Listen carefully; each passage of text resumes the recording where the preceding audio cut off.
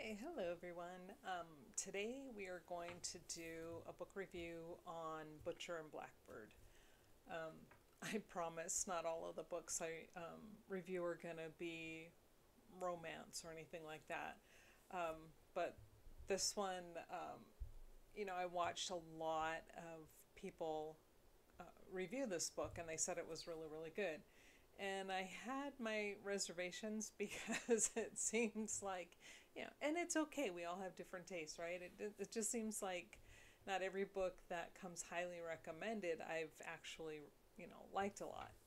However, with this one, 5 star, 5 star, 5 stars. I mean, if I could give it 150,000 stars, that would be this book. It is about two serial killers who unalive other serial killers and how they meet. And then they eventually, first they're forming a competition and then they form an alliance. And then it's kind of like a slow burn relationship, but it is so cute. I am telling you, you'll fall in love with Rowan and Sloane. They are adorable. These I tabbed all the places that, I mean, if most of these are because they just made me laugh. The banter between these two is hilarious. They are so cute. But Rowan, I think he's like an Irishman living in Boston. I think he's living in Boston, yeah. So he got the name Boston Butcher. And then Sloane, her her name across, because she's also an unaliver.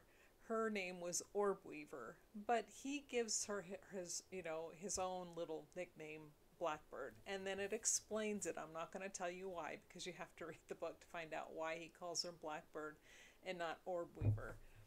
But anyway, highly, highly, highly recommend this book. Super cute.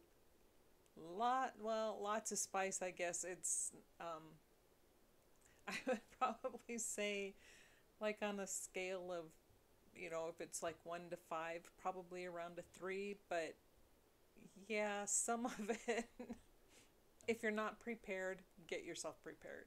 But anyway, super cute. Highly, highly, highly recommend. 5 star, probably 3 spice, but definitely read this one. And that is Butcher and Blackbird.